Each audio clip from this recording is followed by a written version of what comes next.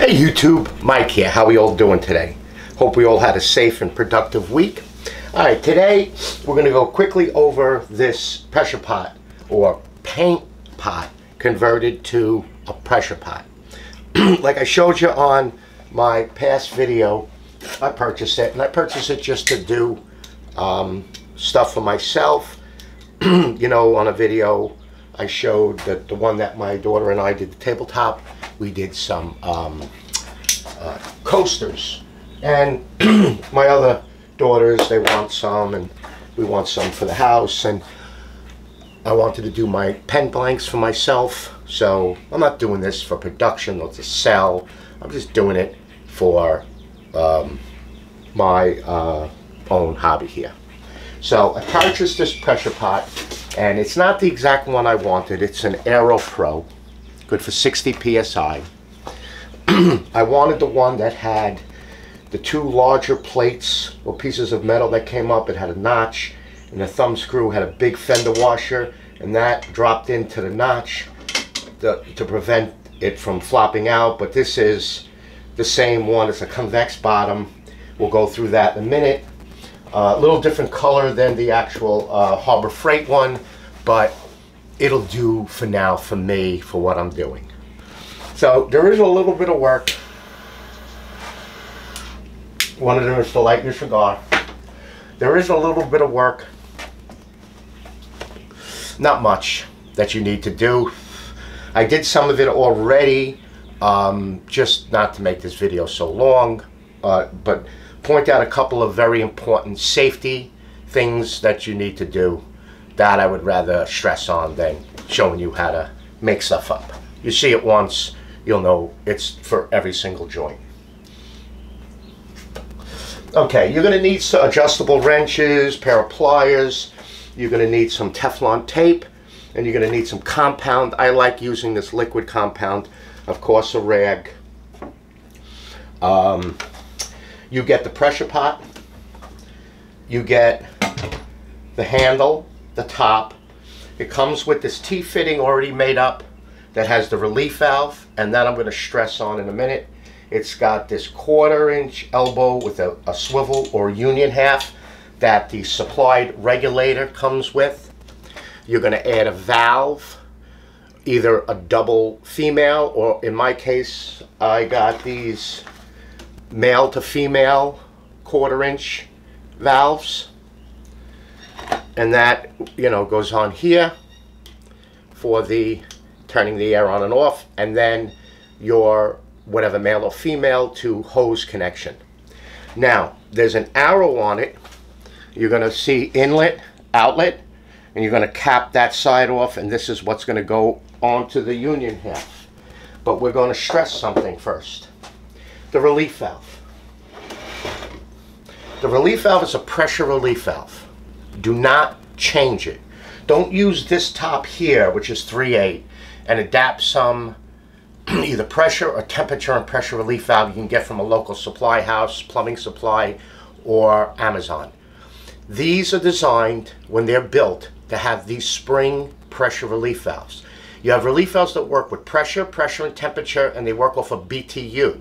So a plumbing, which you know, that's my business, it's worked, those relief valves are rated for the BTU of the unit, the British thermal unit, how it heats. There is no heat in here, it's just pressure. And if you notice on the compressor here, it's the same relief valve. Don't touch it. It's designed for this thing, leave it alone. This is designed for 60 psi, and if it gets to around 65 psi, the relief valve will spring open and allow pressure to be relieved. Do not use the relief valve to relieve pressure on the tank. That is what this valve is for. Don't use the valve on the regulator to relieve pressure. It's not good to let air get back through the regulator because you got moisture in it. Use a valve like this on the other side. So I used a 3/8 by 1/4 bushing with another one of those valves, and just this kind of, it's like a hose to 3/8 fitting, and that's where the air will get directed out of, and you could just shut it off. And then I'm going to write or P-touch on this and laminate over it relieve pressure before opening top. Okay, another thing that I did with this, because it's going to leave dimples, and see there's a dimple in it already from when it was delivered. So I made those X's. And I also made an arrow here and a corresponding arrow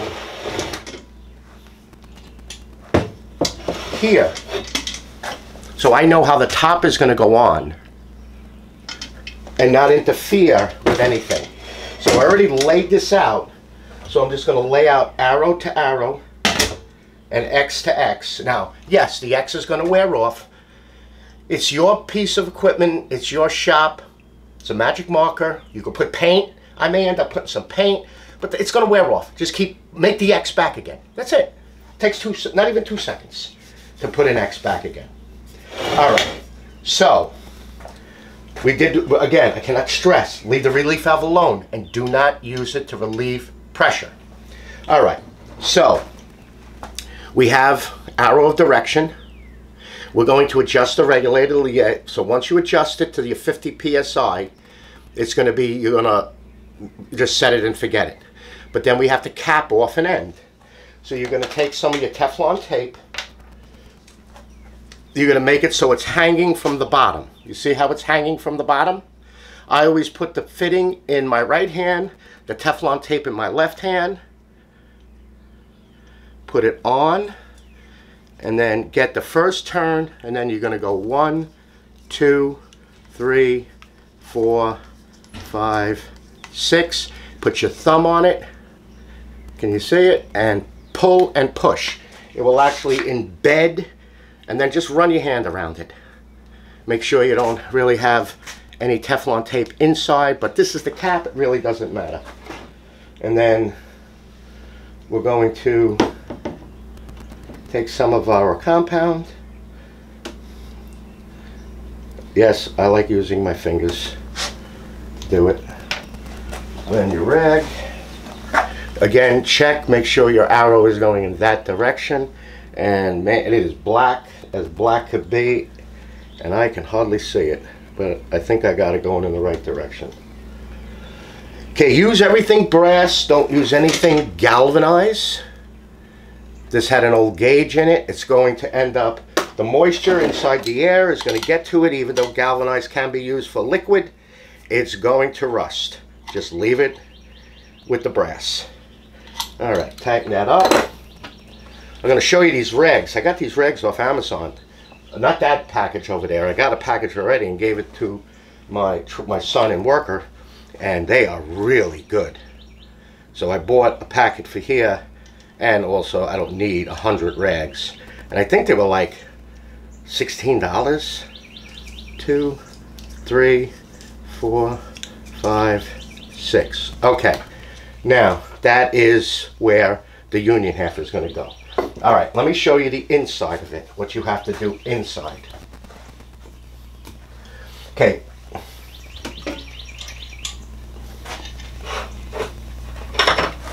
My cigar almost went out. Inside the unit, there's a pickup tube. Now, all of this stuff, this comes from, I think, Malaysia, China, Japan, Australia, wherever. They don't use tape and compound, they use thread lock. And it's not like ours, blue and red. It's it's very clear. And I was able to get the fitting out from here with just a pair of pliers. But this one was a booger. It just wouldn't come out. I heated it even more. It just wouldn't come out. So you just need to see the tube is meant to pick up the paint from almost the bottom. The bottom is convex. We're going to get through that in a second. So I ended up just taking a Sawzall, cutting it, reaming it, cleaning it. Bob's your uncle. You're done. Throw it in the garbage. So I don't need to show you that anymore. Okay, second thing that I did, like I said, I put a separate valve to release the pressure in the tank. So that's where I'm going to P-touch, release pressure before opening. But the other major thing, inside the pot, when you have your molds in there, or mold, and this is where the air is going in, this side right here, I put an elbow on it. Now some pots have an actual, almost looks like a cap, and it's got holes on either side. If you leave this on without this elbow that I put there, so it's a 1/8 inch L, air is going to go, now yes, it's going to spray, but it's going to go down and it's going to hit your mold, and it's going to leave waves in the mold. And when you take it, open it up and you look at it, you'll be like, what the hell happened? Well, that's what happened. So I just put an elbow, a little tape, and I just hand tightened it because it's not going to hold pressure. It's just going to be there for giggles. All right, so pot, I got all my arrows in the direction that I want to go. I'm going to put a little bit of compound on this union half here. Handle comes with a handle. Handle is made up. It's got a 1/4 inch nut. You lock it down. Instruction sheet. It came with this wrench and a hose to clean, a brush, a nylon brush to clean the, we're not going to use that. That we're actually maybe repurposed for something else. Hand tighten it, gauge so you can see it, because remember, this is where you're going to be putting your air in, and then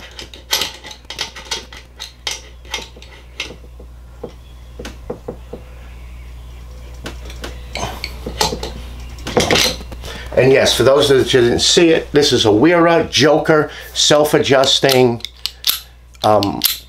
adjustable wrench. And they have them that big to this big. I have all the sets. Go back. You'll see I did a review on it. Okay, the only other thing, which I'm not going to do now, is because the bottom is curved downward, where other pots are flat. There's guys that I've seen on YouTube that have made a template and cut a piece of wood or a piece of Formica or a 1/4 inch piece of Luan and put it in. What I'm going to do is I'm going to fill the bottom with rice. Because remember the old trick? You drop something electric or you get it wet, you put it in rice, it absorbs the moisture. Well, you got moisture inside of this. And the rice will help absorb the moisture and it won't get into your mold. So,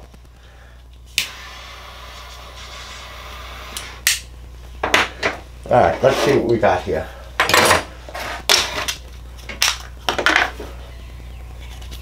I got my X's lined up. Now, when you put this on, don't super tighten one.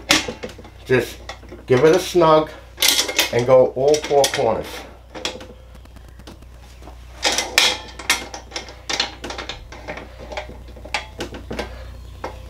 Now, tighten it down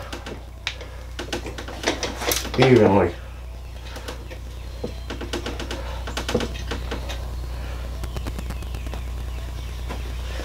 All right, let's see what we got.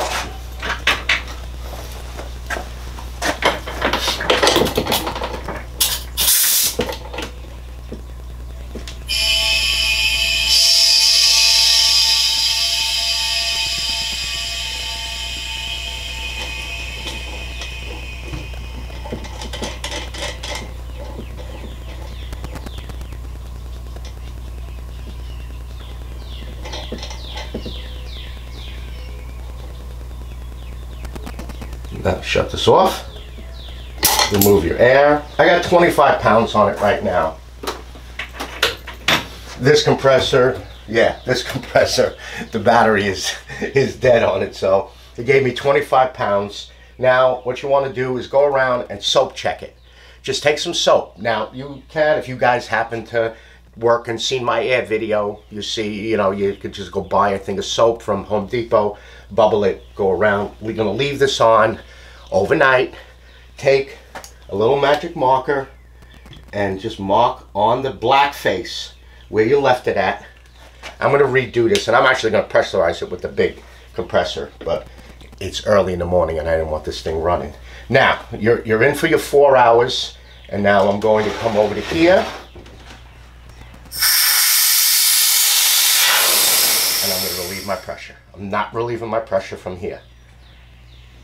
So now the pressure is off, 0, and now I can, you're still getting air out of this thing. There it is. Now it's done, gone. Now I'm going to take my clamps off. And that's why. I wasn't going to put the handle on, but I'm not going to raise it from here. Even though you got the lock, this is so much nicer. You're like a gentleman. You take this thing off. Now here, let me show you. I got these molds, which I showed you last time. I got the single mold and a 4 mold.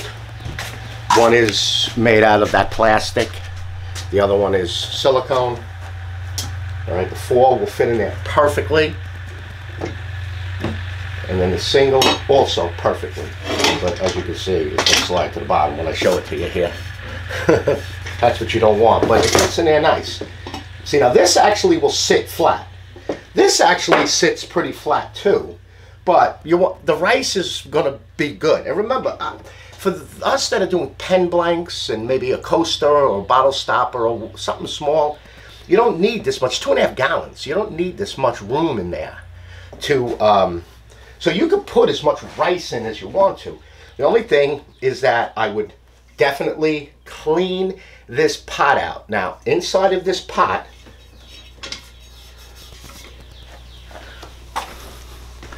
you see, that's what's in the pot.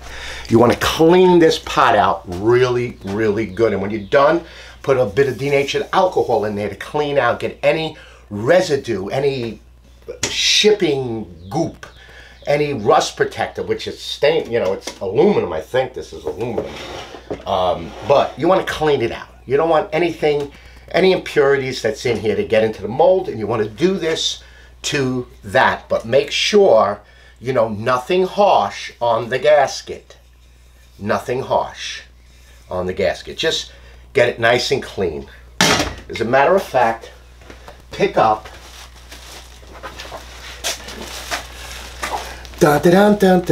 these things are great. There's 100 towels. I don't know. There's no name on it. It's just 100 premium shop towels. Multi-purpose cleaning. Washing. You can wash them. Made in Pakistan. They're 12 by 14 inches. Blue. There's 100 of them. Packed really nice. I just got these. And that's the first one I just took out of the package. Amazon. I forget what I paid. They were no more than 20 bucks for this thing. And they're, like I said, they're very nice. They're very, I mean, look at these things. And now you can wash them. But I won't. Not especially, I ain't putting this in the washing machine with the compound on it. So, and they're nice. They don't give you that, like, some of those towels, they got like almost an oil on them. Doesn't give you no oily feeling whatsoever.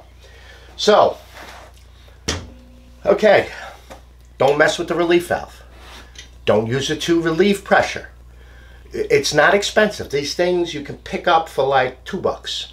Put a separate valve on to relieve the pressure. Don't relieve it through here. Once you set the regulator, right now I got it set at about 30 pounds. Well, actually, I think it's around 35 pounds because that stopped at 5. And I think I had about 60 or so pounds. You know, you're not using the whole thing in there. The battery was dead and I didn't want to start up the big ass compressor. I would recommend using the handle. It's much easier to lift the top off and get to your thing. Clean the inside of it out. And if you end up buying one of these, mark where you're going to be putting the pieces. And they don't have to be that exact. Just, you'll see the dimple in it. You can catch the dimple again. And then when you tighten it down, tighten it evenly. Now, I would not leave this tight. Do not leave this storage, you know, until you use it tight, because you're going to leave pressure on the gasket, and that's not good. Especially something like when we make 2 unions together, or a flange, or companion flange, as a gasket, we tighten up anywhere 4 to 16 bolts, but that stays. If you open it, you'll see, if you're familiar with it, when you open it, that gasket is, well, it's, you know, it's got temperature difference, but you don't want to leave pressure on it. So just leave it like that, and then pick it up from here and put it wherever you're going to store it. And I got to say, this thing weighs probably close to 5 pounds. Said and done. All right. Yeah. Oh, and you can buy fittings that already have it's almost like thread lock, and as you make it up, the heat forms it. Use the Teflon tape and the compound. It works the best. All right, YouTube. If you like a Mike's Woodshop sticker, my email will be below. All of the Everything will be in the description below. I'm getting more and more familiar with linking, you know, link something. So pretty soon you'll be able to just click something and get to wherever you want to go. For those of you that follow me on the Renai Guy channel, stay tuned. There is something really big coming up from that channel. Alrighty, I'd like to thank everybody for all the subscribes, the likes, the comments, the questions. Again, if you want to ask a question too, my email will be below. And that's about it. I hope you enjoyed the video. You'll be safe out there, and I'll see you on the next video. Bye-bye now.